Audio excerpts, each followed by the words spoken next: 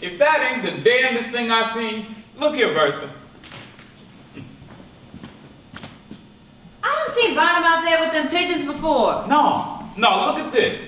That pigeon done flopped out of Barnum's hand. He's about to have a fit. He's down there on his hands and knees over there behind that bush looking for that pigeon. And it's on the other side of the yard. See it over there?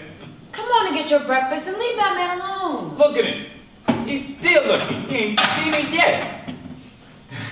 All that mumbo-jumbo nonsense. I don't know why I put up with it.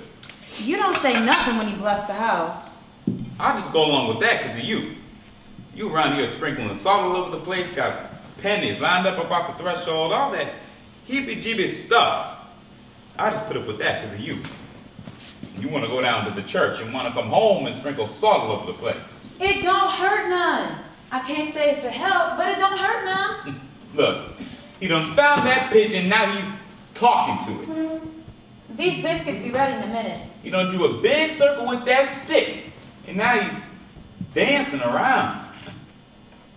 Hey, I know he better not.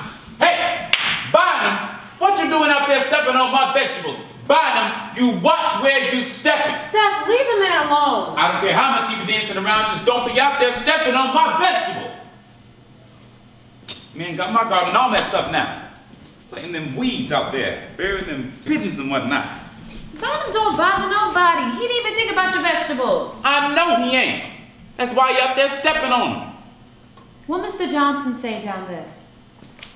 Told him if I could get the tools, I could go out, give me 4 or 5 fellas and open up my own shop instead of working for Mr. Alaska.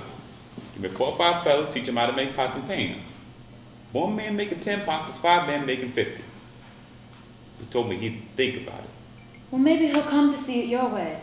He wanted me to sign over the house to him. You know what I thought of that idea. He'll come to see you right. I'm going up to see Sam Green. See if he got any more sense than Mr. Johnson.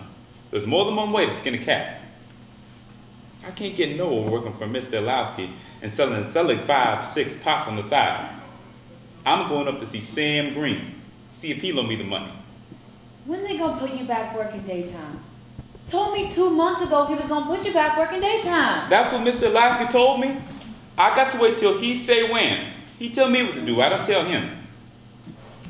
Drive me crazy to speculate on the man's wishes when he don't even know what he want to do himself. Well, I just wish he would go ahead and put you back working daytime.